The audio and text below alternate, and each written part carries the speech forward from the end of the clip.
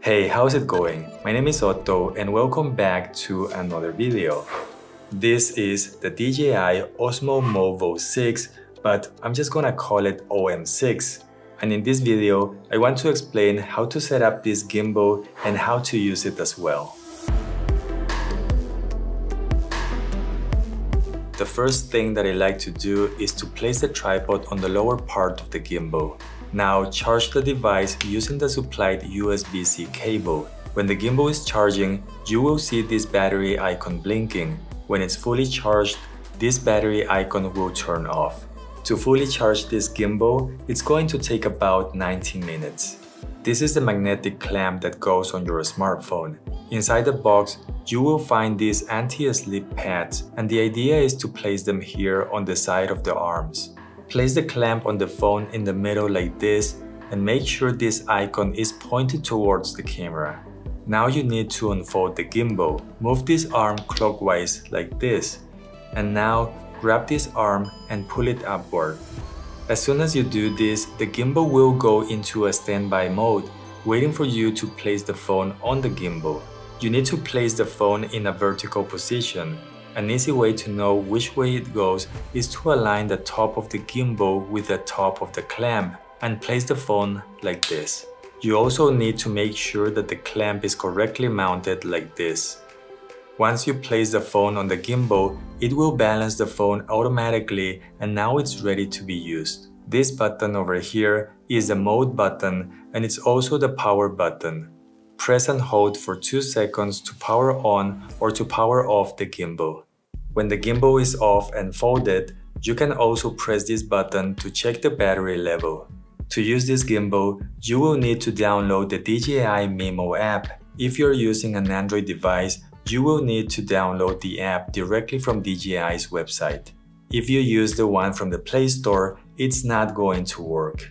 To connect the smartphone to the gimbal, make sure that Bluetooth is on your smartphone, and also make sure that it's not connected to anything else. Now you can open the app, but the first time you use this gimbal, you will have to activate the OM6.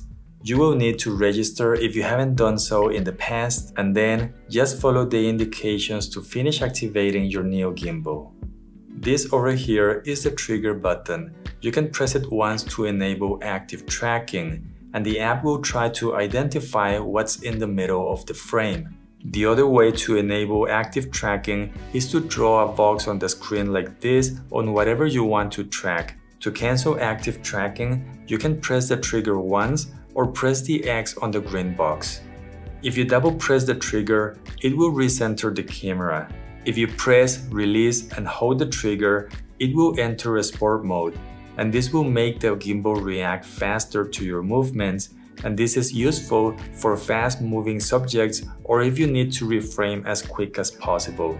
On the left side of the DJI OM6, we have this wheel that has 2 functions.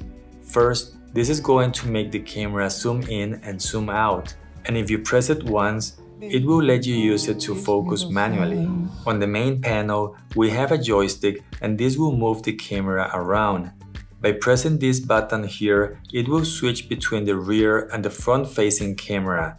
And if you press it twice, it will change the orientation of the phone to horizontal or vertical mode. The red button is the shutter. If you press it once, it will take a picture or it will start or stop recording a video depending on the mode that you're using. With the mode button, you can select the different gimbal or follow modes, and this is going to be indicated on the panel to the left side of the button. The OM6 has 5 gimbal modes.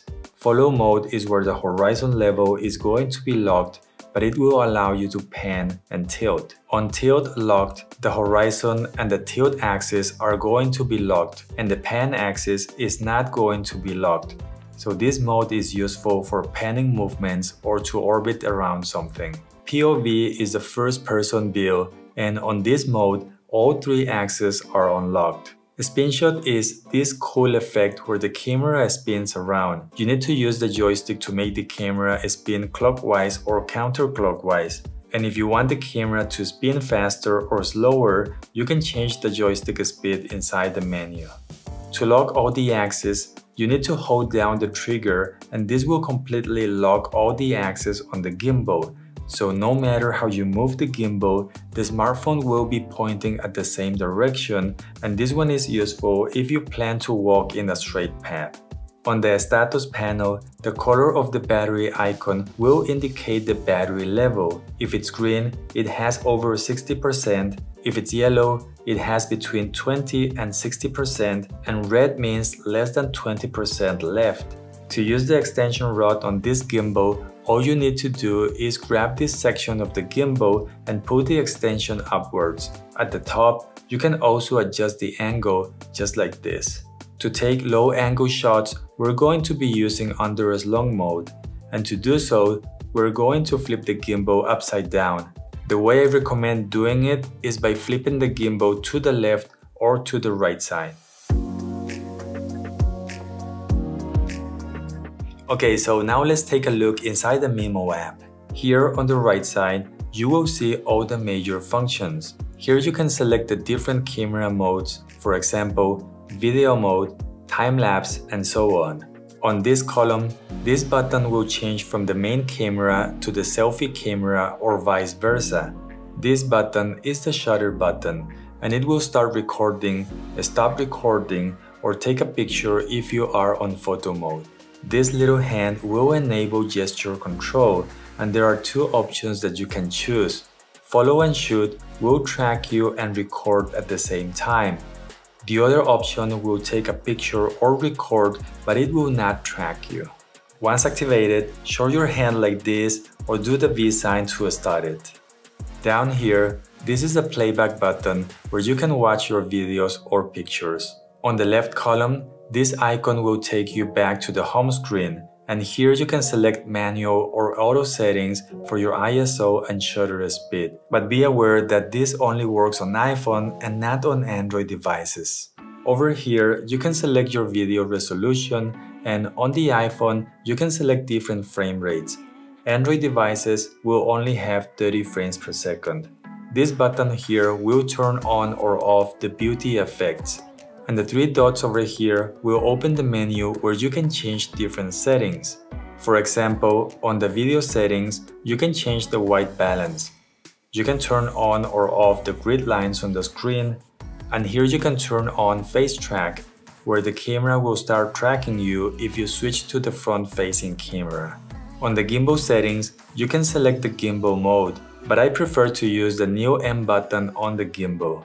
The follow speed is how fast the gimbal will move when you move it. Most of the time, I use this on slow for a more cinematic look in my videos. And with this option, you can start the gimbal calibration process, but if you feel that the horizon is not straight, you can adjust the gimbal here with this option. Down here on this option, you can select how fast the gimbal moves when you use the joystick. The joystick control can be set to free, and this means that the joystick will move the gimbal in any direction. But if you don't like this, you can set it to only move on a horizontal or vertical movement. To make a time-lapse, you select it over here, and on the top, you have a few options that you have to select. Interval is the time that will pass between two shots. For example, if you select half a second, it will take one shot or frame every half a second. Then you need to select the duration, which is how long you want the camera to be doing the time-lapse. And up here, you will see that if I select a half a second interval for 5 minutes, my time-lapse video will be 20 seconds long. Time-lapse mode is how the gimbal will move when it's doing the time-lapse. You can select fixed angle, so the gimbal will always point at the same direction, so there's no movement. Or you can select left to right or right to left, and the gimbal will slowly move in that direction. Hyperlapse is like a time-lapse, but instead of having the gimbal sitting at the same place, it will be moving in any given direction. On the MIMO app, select Hyperlapse, and here on the left, there is the option to select the resolution and the speed. The higher the speed, the faster the video will look, but you can also select automatic speed, and that's what I recommend using most of the time. When you're good to go, start recording, and start walking. If you want to make wider shots, there are 3 types of panorama shots that you can use. Select panorama on the right side menu, and on the left side you can select 3x3, 240-degree angle and clone me. 3x3 panorama shots will make the camera take 9 pictures on a 3x3 grid. 240-degree angle will take 7 pictures from left to right, making a 240-degree angle. With panorama clone me, the camera will take a total of 3 pictures. You will have 5 seconds between every shot to move from the first position on the left side to the middle and then to the right side. Slow motion only works on iPhone at 1080p and is pretty straightforward. Just select slow motion on the right side menu, and when you're ready, just press the shutter button. For dynamic zoom, you select it on the right side of the screen. Select the effect that you want, for example, move out, which in my opinion works better than move in. Select the subject on the screen, hit record, and start walking backwards slowly. The MIMO app also offers a story mode, which is a set of presets or templates that will help you make a short clip with transitions, music, and even some filters. You can also activate this guide over here, which will show you a small behind-the-scene video clip to show you how to make a specific movement.